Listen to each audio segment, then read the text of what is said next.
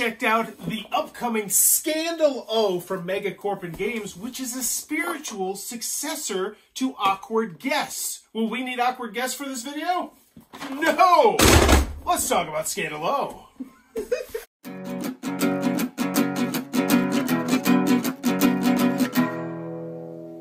What does that even mean, Bowers Game Corner? Ahoy there, YouTube! I'm back again today for another game review. We're back again for another thought. No, this shit. Ahoy there, YouTube! We're back again today for another Thoughts from the Corner. I'm here with my good friends Lucy. Hey! And Adam. Hello. And we're going to be talking about the brand spanking upcoming ScandalOh from Megacorp Games. This is for, I believe, 1 to 6 players. Take about 45 minutes to an hour. 45 to 75 minutes playing for ages 12 plus. And this is the spiritual successor to the original Awkward Guess, which is a massively popular game that essentially was just Clue on steroids. Yeah. This takes that basic formula, and I want to start off by saying that if you know Awkward Guess, you're going to immediately feel familiar with this game. Takes that Brilliant Deck System they have, they got the little logo right there, and puts it on crack pretty much, like you put it. It essentially adds some new things to the mix. It adds a lot of complexity to the mix, a lot of brain burning to the mix, but it's all essentially you're a paparazzi and you're trying to dig to the bottom of a scandal. And you're going to have, instead of going through a house like the original, you're going to have this just crazy sheet where you're going to be trying to figure out who was talking to whom about what different topics. And you're going to have this little player board, which just, it's an insanely large amount of information on this. But the basic premise is the same. On your turn, you're going to ask for information about 3 separate things. They'll either be people, locations, or newspapers that might be potentially printing this scandalous news. But let's get into more of our thoughts on it, because the actual gameplay itself is very similar to Awkward Guess. Yeah. But I think when we start talking about the gameplay, we'll get into some more of the nuances about what's different from this to that. Because I will say right from the jump, and I think we would all agree on this, don't get this before you play Awkward Guess. I think definitely. I think you need to get Awkward Guess first, because it's much more of a gateway. It's not a gateway game. It's much. It teaches you it's sort of like the basics of like the foundation of what you need to know, like how to do like all the logic and like all the what's it called? There's a different word for it. But essentially how you're supposed to like think during these games. If just like, okay, because of this happened, it's unlikely but not impossible. So you need to make a note of it somewhere, but maybe not too big of a note. And all the little nuances of just like figuring out what you should pay attention for or you're trying to find out. Yeah. Still the basic premise though, you need to figure out who was the one who's the scandalous person and what they did, and which newspaper is going to talk about it. So it still has that basic Clue vibe. But let's get into our thoughts about the game, because we got a chance to play it twice tonight. We played an easy game, and then we bumped it up to a hard difficulty game. And who wants to start? I really enjoyed it. It was very... When I started getting into it, I was like, oh, like I understand this, and I see, like, oh, I'm being very clever because I figured out this little thing, and it's like this. It just feeds your ego, like, oh yes, I'm very clever. When you hear the, oh, I get it now. And it's like, oh, he handed me this card because he thought it was throwaway, but now I know that it's not A or whatever. Yeah, I think the best way to really put this game after you saying it is, Awkward Guess gives you that feeling, but this just bumps it up because there's so much more going on. There's so many different connections because you have to figure out what celebrities doing something, but you also have to figure out who they got certain things for, because there's just like there's this huge group of people right here, and it's like, oh, this person's not connected to this person anymore because I got this card, which means the only way that you were going to be able to get this thing is by going all the way down through here, but I can't do that because they're next here, which means, oh my gosh, I can clear off this top thing, and if I clear off this top thing, then that means, holy shit, it wasn't the Patriot Daily that posted it, and all the while everyone's like, oh god, he's got so much information, I don't know what's going on. And there's these false leads in this one, so it's like, it threw me completely off the last time. I was like, oh, 2 out of 3, that's good enough. Yeah. I got it.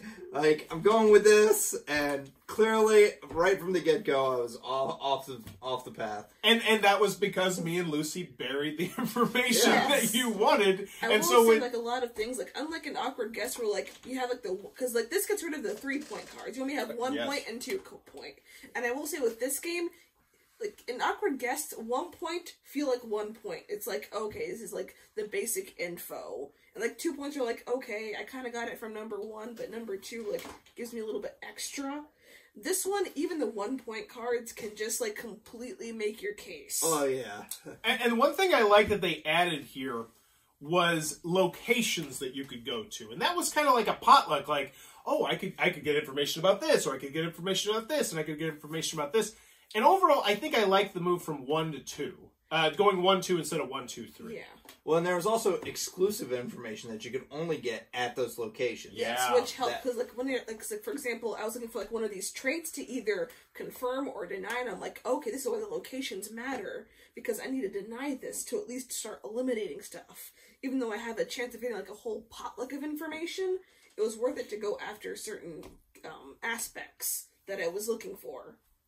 Because it's very confusing, and even, like, our first time was, like, kind of, like, with easy, it kind of made things a little hard with this, and, like, this getting into it. But as soon as it clicks, and then everything, like, this went from making no sense to making all the sense. And you feel really bad when it clicks for everyone else, and you're still like, Oh, it hasn't clicked here for me. Oh. But when it does click, You'll get there. man, Yeah. it feels so good.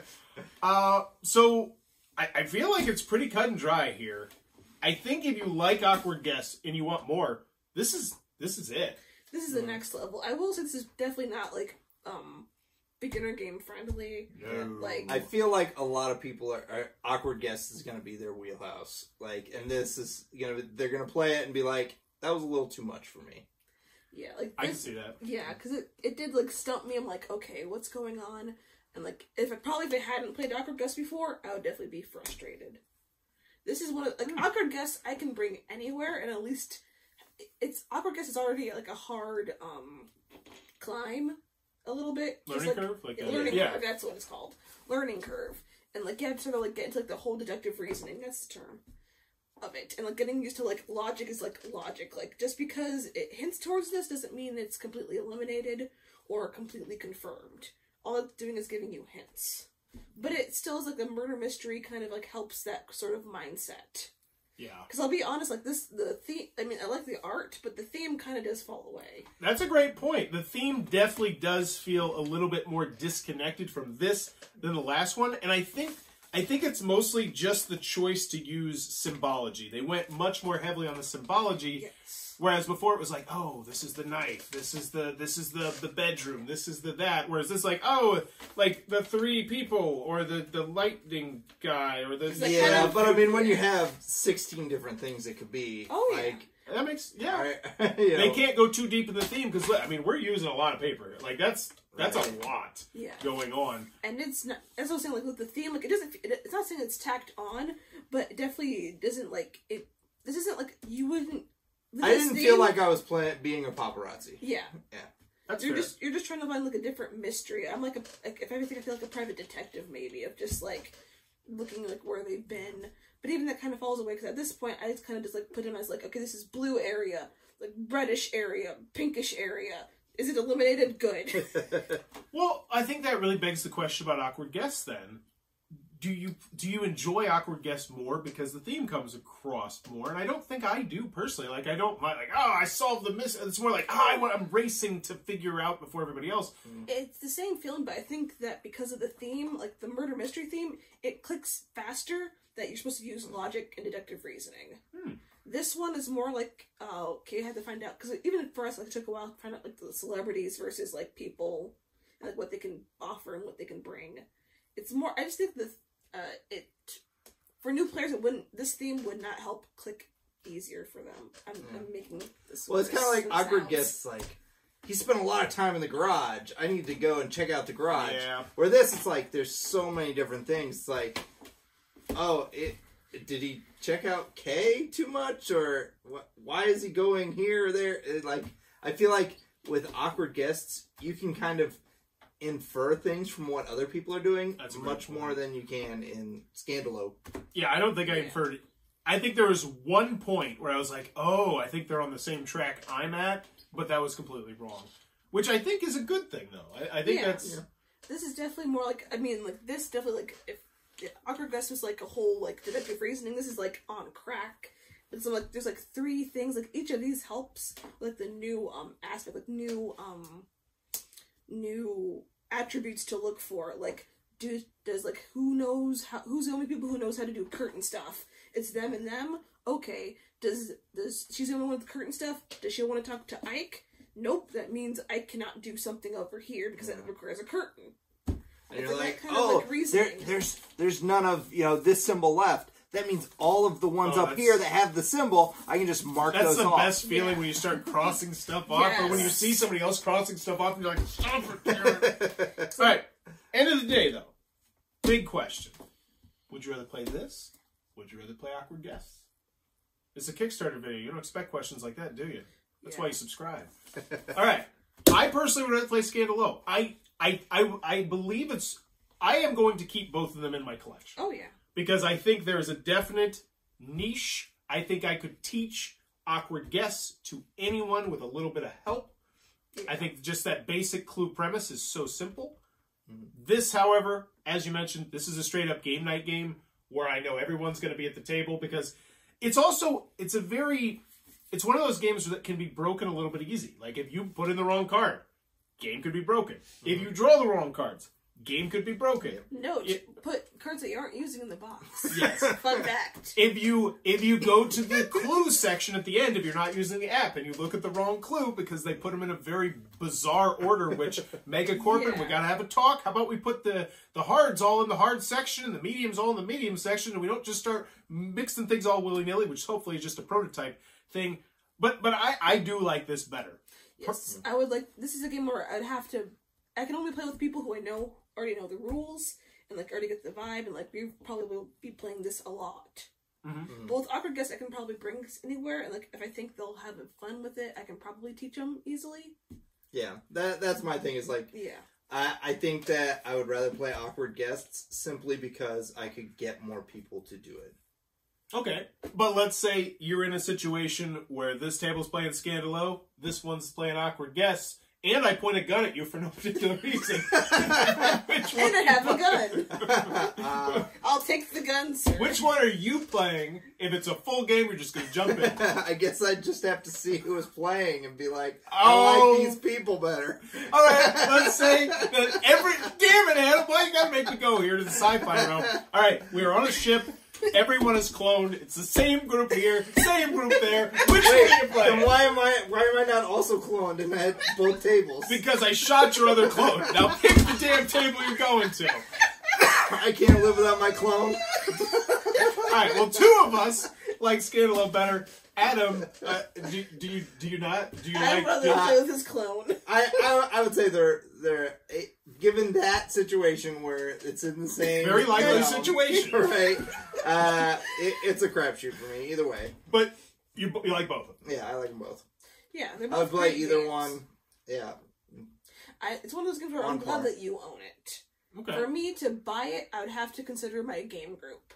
That's what I will say. If you're going to buy this, consider your game group, because the one thing that I like about us is like we don't mind being like competitive and like knowledgeable and just being kind of just like horrible, like mean to each other's mean spirited. Just like, ha, you idiot. Oh, there's no offense taken. Yeah. I will say that's in both games though. We screw each other up in both of them. Yeah. It's one of those games though, like especially with this one, like you gave me Tim again. Like when you're this one, like if you fall behind, like some kind of logic games, like if you fall behind, it's hard to be motivated to try to pick it back up. But here's the thing, I never felt like I was that far behind until like the very end of the game. Yeah. Like it's so hard to know how other people are doing, because I felt like sometimes you were just totally blowing smoke with how much you knew, which adds a whole fun element to the game. Right.